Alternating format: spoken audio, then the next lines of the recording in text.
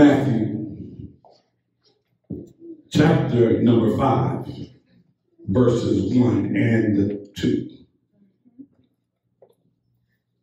Seeing the crowds, Jesus went up on the mountain. My Lord, my Lord. And when he sat down, his disciples came to him.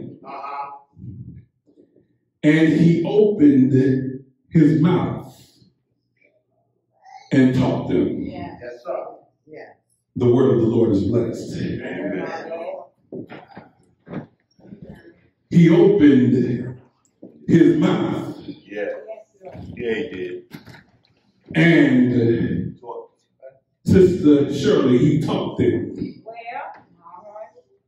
For a few moments on today, I want to encourage you from the subject, MentorSHIFT. MentorSHIFT. Lori Beckman outlines a 4-step process in her book, MentorSHIFT. My brothers and my sisters, the purpose of this book is to transform ineffective mentorship into effective mentorship.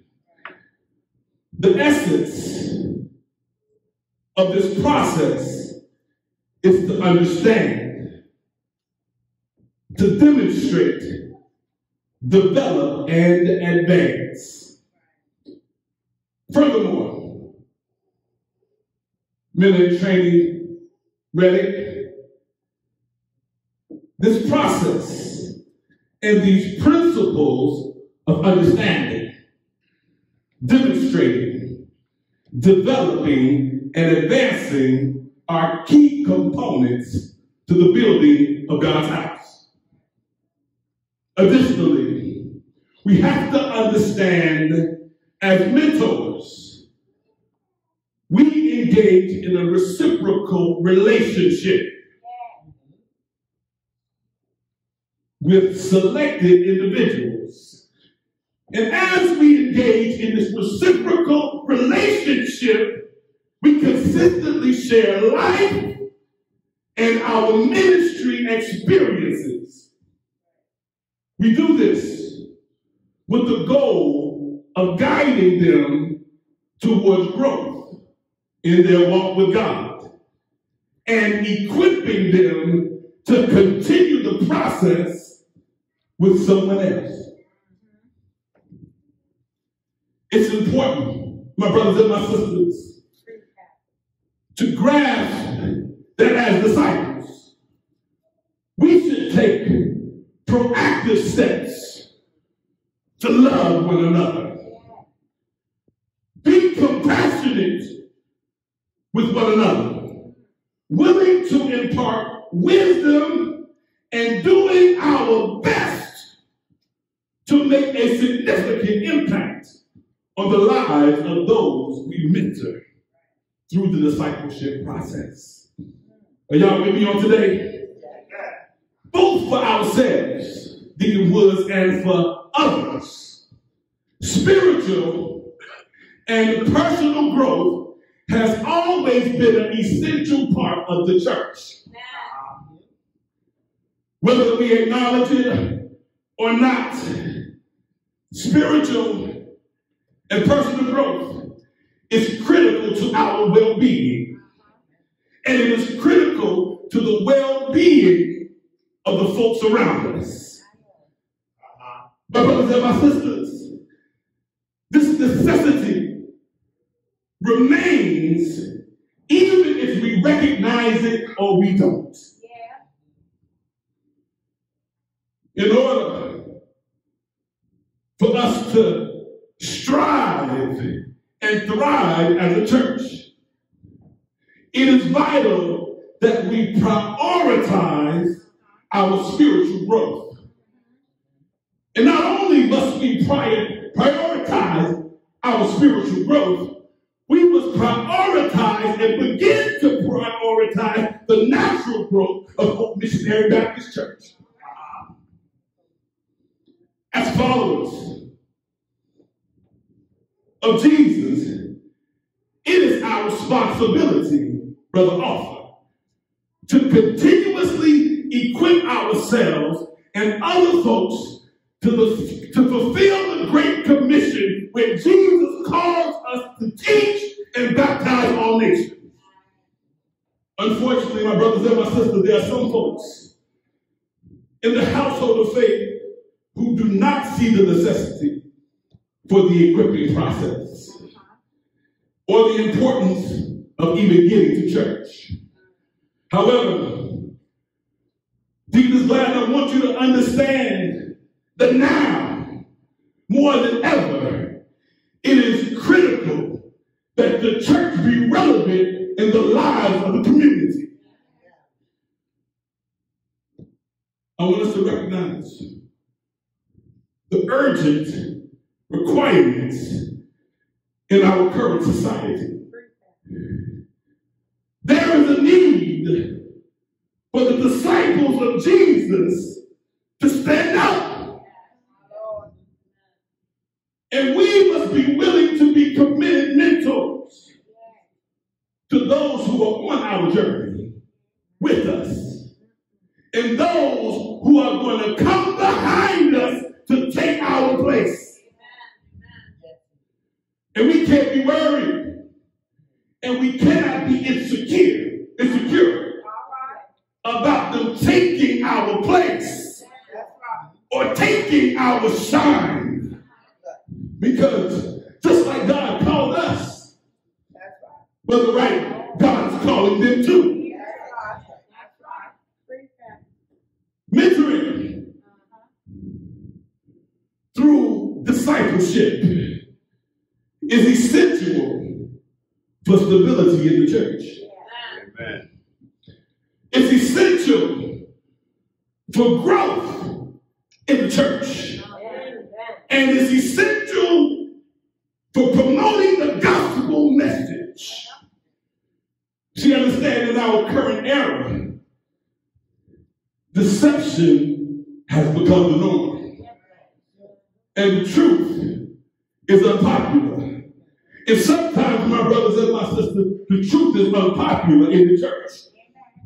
Well said. Well said. But being honest, being dishonest, and being manipulative may seem rewarding at times. Leading many to embrace this behavior. And in the times we live in, the darkness in the land of the shadow of death can appear more desirable than the light. However, my brothers and my sisters, we as a church must recognize the need for a change in perspective.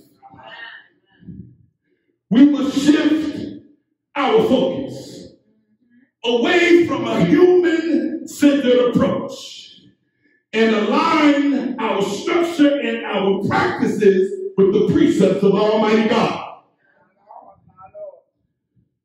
This shift in perspective will enable the church to better understand the calling that God has placed upon it.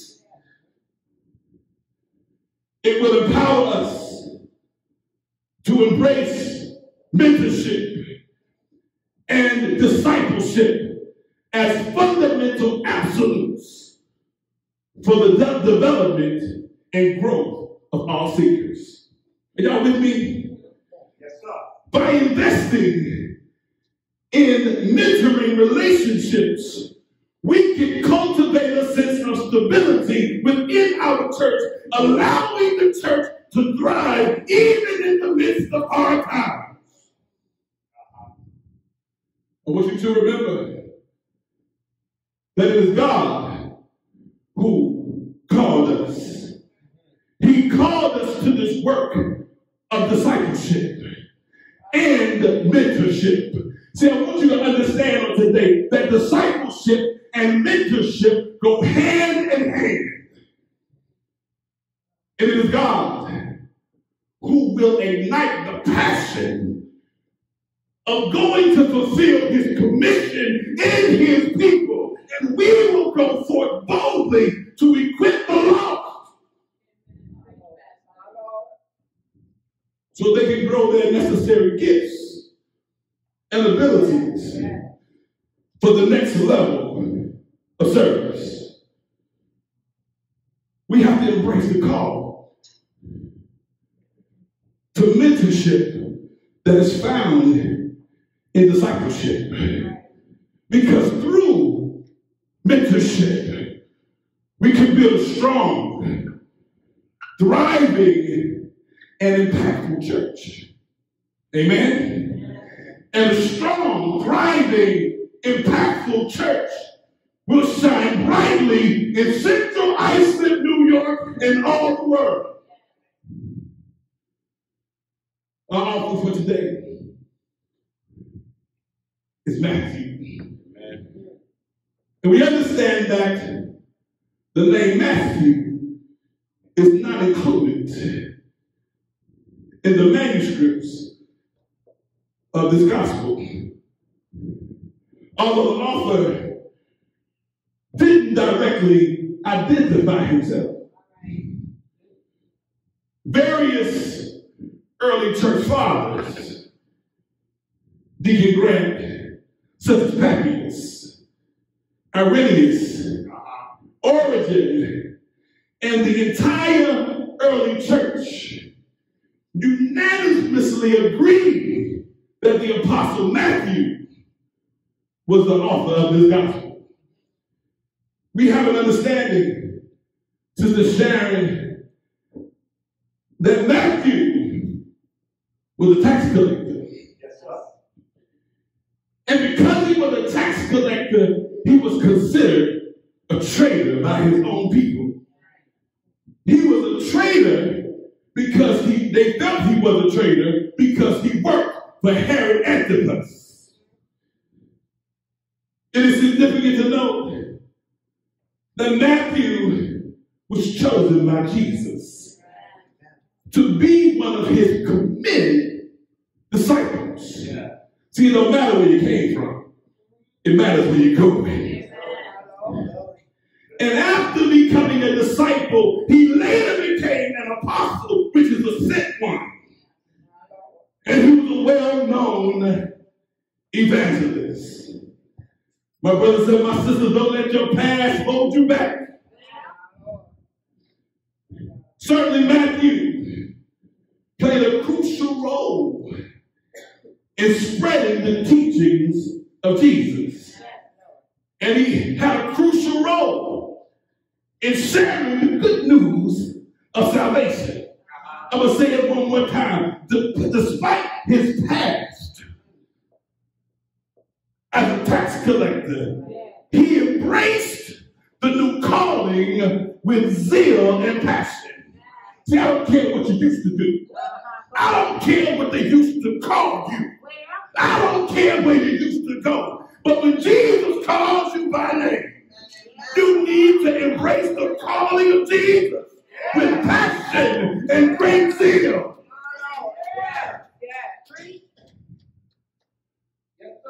Through his writings and evangelism, this former tax collector became a beacon of hope. Amen. Do I got some folks out here who are beacons of hope? And I didn't say members of hope. There's a difference between the two. They're members of hope, and then they're beacons of hope. And he served as inspiration to countless believers. I want you to understand, Matthew's transformation serves as a powerful reminder that no one is beyond redemption. Put your hands together for Jesus. Freddie, no one is beyond redemption. In God's grace, it knows no bounds. The Gospel of Matthew was written to showcase Jesus as the Messiah. Yes, showcase Jesus. And to highlight his lineage as a descendant of David. Amen. It also emphasizes how Jesus fulfills the promises made to Abraham to bless all nations. The gospel is written to provide encouragement to those who have chosen Jesus through faith.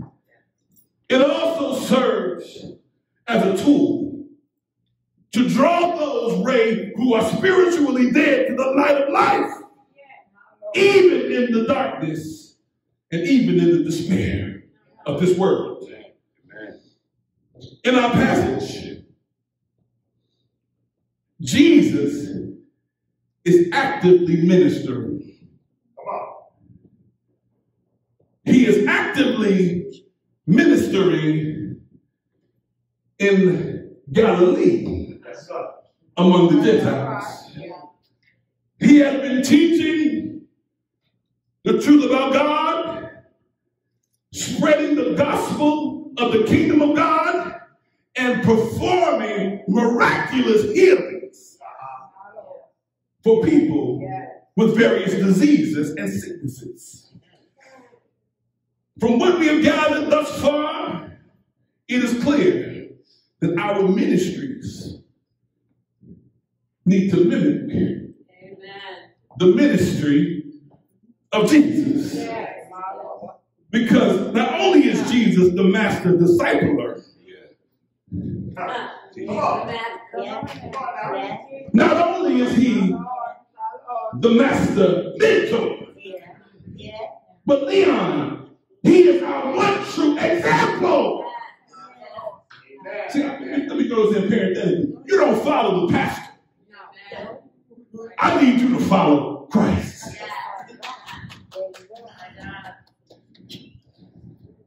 But when we engage ministry, we need to be willing to leave HMBC and go where the need is. And as we go where the need is, we must be fully equipped to teach the truth about God. We must be willing to preach and live the gospel. And additionally to that, we need to allow ourselves to be used by God as vessels of healing.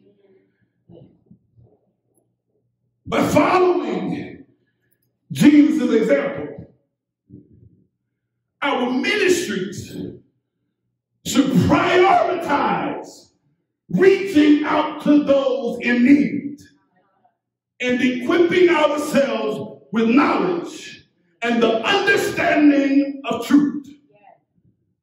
We should be prepared to teach and spread the gospel message in all seasons, regardless of our circumstances, Nicole. Additionally, as vessels of God's love and God's power, we should be actively participating in bringing healing to those who are suffering physically, those who are suffering emotionally, and those who are suffering spiritually.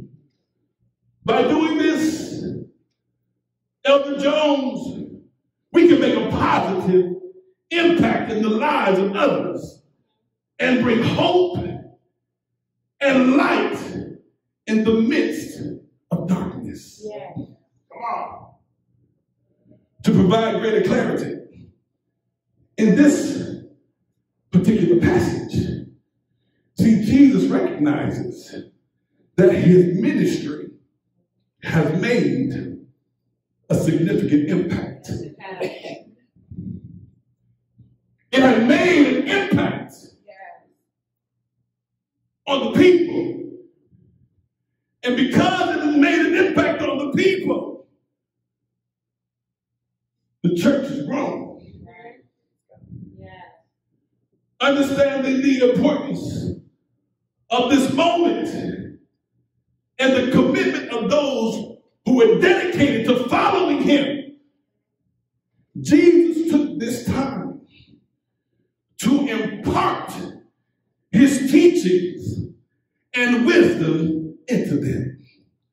It is our mandate when folks see that the ministry is growing to take some time and acknowledge the people and impart Jesus' teaching and wisdom into them. See, Jesus, Sister Sharon, he went up to a higher place. And those who were committed to him, they joined him in the higher place. Are we trying to join Jesus in a higher place? Sometimes we are talked about, but are we trying to join Jesus in a higher place? Sometimes we don't feel good, but are we still trying to join Jesus in a higher place? Sometimes folk hurt our feelings, but we still should be striving to follow Jesus to a higher place. But once they got to the higher place, Mother Williams, Jesus began to teach them, sharing his knowledge and his insights with the intentions of equipping them so they could further the gospel. Are y'all with me? We need to take some time teaching the young folks, sharing our knowledge and our insights with them so they can carry on the mission of Jesus Christ. As Jesus begins to teach, he shared profound insights and spiritual truths that empowered his followers in an impactful way. Through his teachings, Jesus not only provided guidance and understanding, but also inspired followers to become vessels that God could use. They were focused on God's love, and they moved in his power. This time of impartation, my brothers and my sisters, was an opportunity for Jesus to equip his disciples with the necessary tools and knowledge to continue his ministry. The main message that I want to convey on today is that it's important for us to equip ourselves to teach the truth about God. It is important that we live a life that boldly proclaims or preaches the gospel of the kingdom of God. It is important that we as believers engage in a healing ministry. As our ministry grows, it is crucial, Deacon Woods, that we sit down and educate the new folk on our practices, our methods, and the reasons behind what we do at HMBC. These individuals we teach they will work alongside of us. And one day, they will take our place. Amen. Thank you, Jesus. Yes. When our purpose has been fulfilled. So today, my brothers and my sisters, let us commit and recommit to becoming disciples who prioritize intentionally mentoring other folks. Yes. Yes. All right. Yes. With all of that said, what does the shift look like when the current serving disciple evaluates his or her service to the place of being a mentor or a trusted advisor that is seeking to continue to go up with Christ while bringing those who serve now and serve next with them? Yes, yes. Point number one, a trusted advisor never seeks to go backwards Amen. I want to go back. That's it. Right. and never seeks to stay stagnant. Yes. However, while progressing, Ray, our momentum only increases as we elevate closer to where Jesus is. Amen. And as we progress with a heart or a made-up mind to bring those who are with us in the faith. Yes.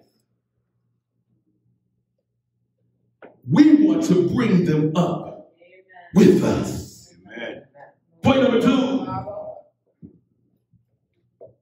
a trusted advisor must be willing to spend time giving of their expertise, providing counsel, and giving godly guidance to those seeking a greater connection with Christ. Number three, a trusted advisor willingly and lovingly offers support, imparts knowledge, and gives godly instructions to all who are committed to climb with Christ. The songwriter simply says, when we walk with the Lord in the light of his word, what a glory he sheds on our way. While we do his good will, he abides with the still and with all who will trust and obey. If we're going to become more efficient disciples, we must commit ourselves to do his good will. If we're going to be more dedicated mentors, we must commit ourselves to do his good will. If we're going to go with Jesus, if our desire is to climb with Jesus, if our desire is to serve like and with Jesus, we must commit ourselves to do his good will. If our desire is to elevate those around us, if our desire is to teach those who got next, we must commit ourselves to do his good will. My brothers and my sisters, we may not always be loved. We may not always be liked. We may not always be accepted. We may find ourselves in the valley of fear. We may find ourselves in the valley of destruction. We may find ourselves in the valley of destitution. We may find ourselves in the valley of despair. And we may find ourselves in the valley of loneliness. But we must commit ourselves to do his good will. The songwriter says, I'm pressing on the upward way. New heights I'm gaining every day. Still praying as I onward bound. Lord, plant my feet on higher ground. As we draw closer to Jesus and we draw closer to the shift, there is a new highness that we are gaining. As we are doing ministry in the land of the shadow of death, there is a new highness we are gaining. As we get equipped and as we seek to equip, there is a new highness we are gaining. As we launch out into the unknown and as we launch out into the unfamiliar, there's a new highness we are gaining. My brothers and my sisters, we will grow in the wisdom of God. We will move in the power of God. We will be enlightened by the knowledge of God. We will increase in the mercy and the grace of God. We will get greater understanding to comprehend the compassion of God. We will get stronger in our understanding of God. The songwriter says, my life, my love, I give to thee, thou Lamb of God, who died for me. Oh, may I ever faithful be. I'll live for him who died for me. HMBC, I need you to buckle up on this morning because we are going higher. And as we go higher, there will be a shift in our commitment. As we go higher, there will be a shift in our devotion. As we go higher, we will become vessels of unconditional love. So we won't walk like we used to walk. We won't talk like we used to talk. We're not going to go where we used to go. We're not going to serve like we used to serve.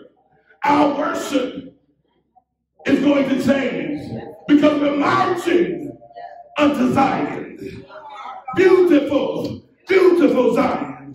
We're marching upward to Zion, that beautiful city of God. As we aspire to ascend, we will experience a change of heart. As we aspire to ascend, we will become more sympathetic to the needs of others. As we aspire to ascend, we will take a licking and keep on ticking.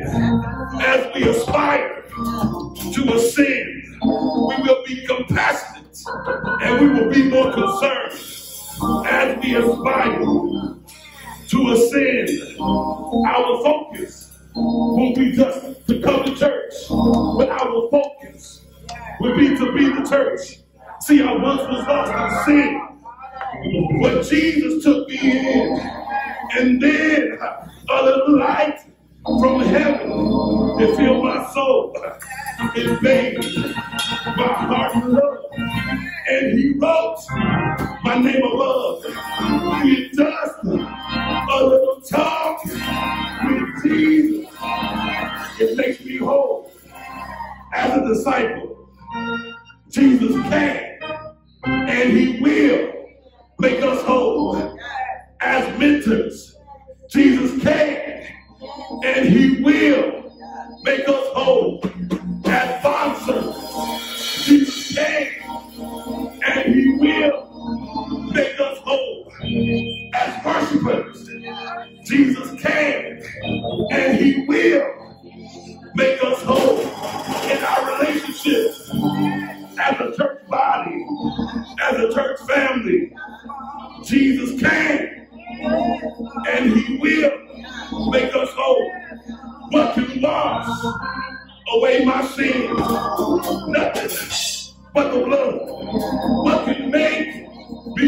again. Nothing but the blood. Oh, precious is the flow that makes me white as snow. There's no other fountain I know is nothing but the blood. The blood, it gives us strength. The blood, it gives us power. The blood allows us to experience direction. It is the blood that gives us strength from day to day. It will never, ever lose its power. Tell yourself, I'm ready for the shift. Yes. So what does the shift look like? When a current serving disciple elevates his or her servants to a place of being a mentor or a trusted advisor that is seeking to continually go up with Christ while bringing those with them. Number one, never go backwards. Never stay stagnant. Number two, be willing to spend time giving your expertise, providing counsel, and giving godly guidance to those seeking a greater connection with Christ. And last but not least, a trusted advisor must willingly and lovingly offer support, impart knowledge, and give godly instructions to all who are committed to climb with Christ. The songwriter says, it reaches to the highest mountain. It flows to the lowest valley. The blood that gives me strength from day to day. Tell yourself, it will never lose its power. The doors of the church are